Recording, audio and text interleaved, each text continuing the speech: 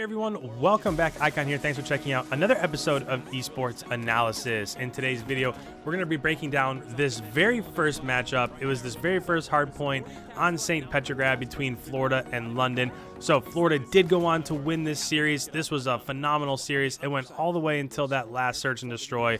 And I was super impressed with those other two NA teams that we haven't really talked about all that much.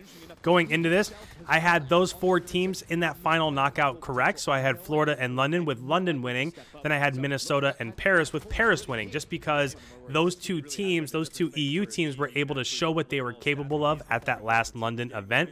So with this one, I was super impressed with what Florida was able to do. In my very beginning, in the very beginning of this season, in my preseason rankings, I had Florida and Minnesota 4 and 5. I had them really high. I was really high on these two teams. I put a little bit of value in the fact that London and Paris were able to get it done at that London event. So that's why my predictions were what they were, but I was super impressed with Florida. So as we get into the actual strategy here, I will say that for Florida, this was a really nice job of them getting time in that first hard point. That's something that a lot of teams have been foregoing, and I've talked about this a couple times on Twitter. If you're not following me, it's at IconNationYT.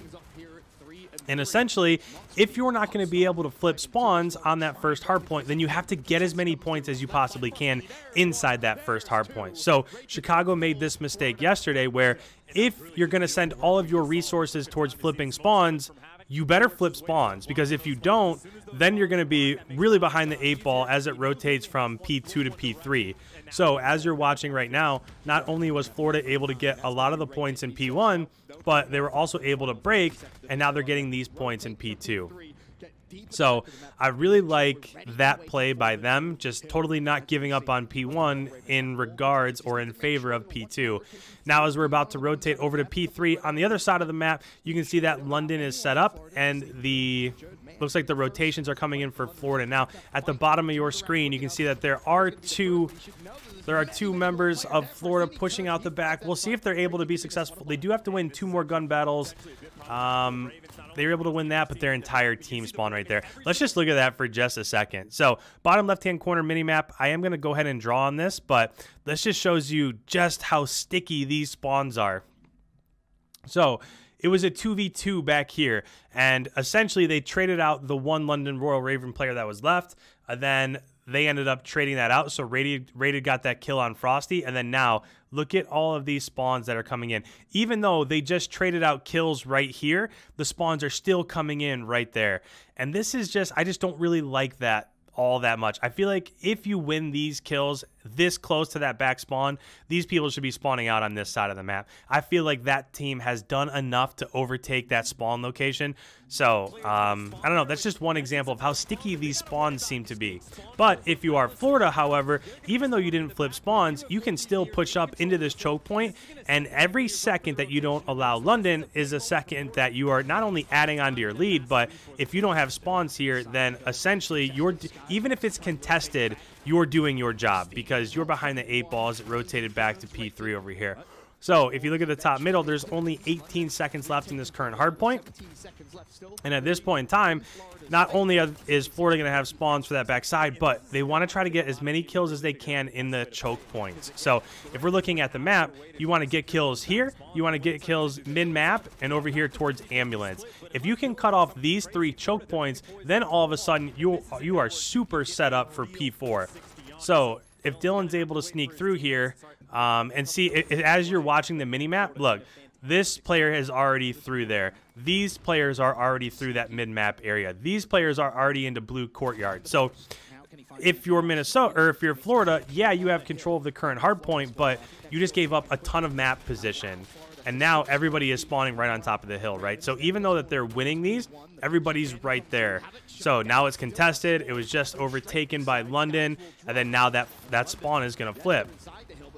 So the biggest mistake there is that you have to get kills in the upper part of the map. You can't let them go all the way back into your spawn before you start that battle, because if you do, now it's flipped, and not only is it flipped for P4, but as it rotates from P5 to P1, they have spawns. So that was a pretty big mistake there. If I was coaching Florida, I would tell them to try to get set up in mid-map somewhere, just because if you do that, every time you win a team gunfight in mid-map, that extends your time in the current hill like 15 or 20 seconds. So even if you lose those gunfights mid-map, it's not going to kill you, because by the time you spawn back in, now you're just right where you would have been if you were pushed back further. So a little bit of an error there, maybe just in terms of strategy, but again, look at their lead that they have. So just think that they gave up spawns, they gave up that P4 hill time, and they've still got this lead that they have. What is it, 70 points at this point in time? So they're doing a nice job, even though they gave that up. Now, if I'm Florida, this could change pretty quickly, right? Even though they're up by about 80 points, 70, 80 points, they don't have spawns as it's about to rotate through P1 to P2 on the second set of rotations. So right now, if I'm Florida, you have to play the long game here, and I think that's what they're about to do. But as I go ahead and pause this, if I'm Florida, I'm sending this guy into top blue to try to kill anybody that's getting the cuts over to P1, right? We're going over here to P1. And then this person, you're just playing the long game. You're just flanking all the way around, trying to get behind bar. And if you can set up these spawns, then you'll have spawns as it rotates back to P2. Now, the one thing that you don't want to do, and this is what we talked about to begin with, is that you don't want to send everybody on flank, right? You don't want to commit 4 people trying to flip spawns, because if you do, you're not going to get any time inside of P1. And I know that this minimap looks absolutely crazy at the moment, but you don't want to send everybody on that flank. You just want to send a couple, just so that if you're not successful, you're still getting time in the current hard point. So as we're watching this, let's just see how the next 60 seconds or so goes down. So in terms of the first 10, London is in there and they still have spawns. I'm just watching the battle on the back right hand side of the map. So again, 20 points have gone down. They have map position. Oh, and it just flipped. Let's go ahead. You know what? Let's go ahead. I don't know if that was a good spawn there. Let me go ahead. Let's back this up. So right here, I'm watching the battle on the right side of the map. And as we're watching this, right here, that player is going to go down. So right there, Dylan killed Skies. And then as they spawn up, that's a terrible spawn. I don't know if you guys just caught that, but that's that. This is so frustrating to me watching this game. So let me go back just 5 seconds so you can see this. So this player right here in the bottom left-hand corner, you can see who has the back spawn. So I can't see exactly the number on this person. It's not showing up at the moment. But whoever this is for, it must be Pristini. He's the only one alive. So Pristini is pushing forward here, trying to pinch behind P2. As he does that, he gets a kill on Dylan, but then he's traded out by Jerd, right? So they get a kill right there, and then watch. So Pristini is going to go down. Jerd is going to get that kill, and then all of Florida spawns right here. This is just terrible. This is the stuff that makes people question this game as a whole. These are the things that should be fixed. If you're thinking about it, look, London's in the hill. London's right here. So London should have control. Once they trade out this kill right here, they should have control of this half of the map. The enemy team should be spawning on the left side over here, and that's not what happens. Man, I hate to see stuff like that. So Jerd is going to get that kill right there, and then Florida spawns right behind him. This is so irritating to watch, because you think about the reasons, you think about why games don't go the way that they should go, and this is a prime example. So if London gets the last 20-some seconds that's in this current P1, now all of a sudden they're down by what, 20 points or so? And then if they still have spawns as it rotates from P1 to P2, now they're going to get the majority of the time that's back in P2, so they're definitely going to take the lead there. Now they're spawning out. They have to go through those choke points over by Water's Edge, and it's just going to be...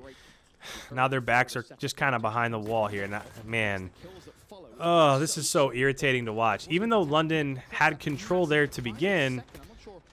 Actually, so they're doing a decent job of still getting these points. The only problem is that they're not going to get all of them. I would be shocked if they're able to max out this time. So right there... London's presence inside the hill goes down. Mox gets a kill. Skies gets a kill. Havoc gets one. So the last 35 seconds here are going to go the way of Florida just because they got that lucky spawn.